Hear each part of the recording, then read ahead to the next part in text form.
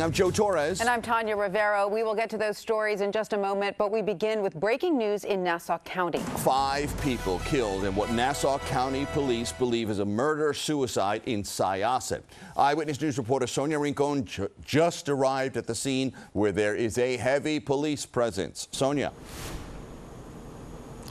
Yeah, Joe, Nassau County Police Department's homicide squad confirms this is there are 5 people dead in a home here, and that they are investigating this as a murder-suicide. The home where this happened is sort of hidden by those trees and behind all of these emergency vehicles. It's where police say one male victim was found dead actually outside the house of what appears to have been a self-inflicted gunshot wound, and the 4 other victims were found inside the house. This is Wyoming Court, a very quiet cul-de-sac. Neighbors certainly would have heard any gunshots, and detectives have been talking to neighbors.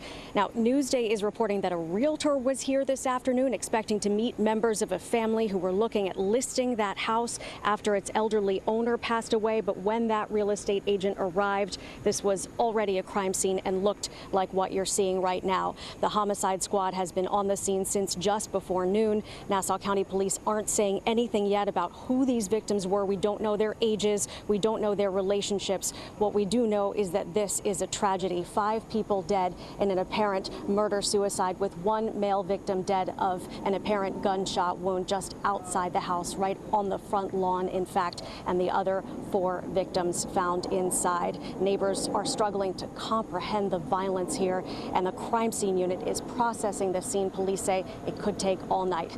We're live in Syosset. Sonia Rincon, Channel 7, Eyewitness News. Tragic.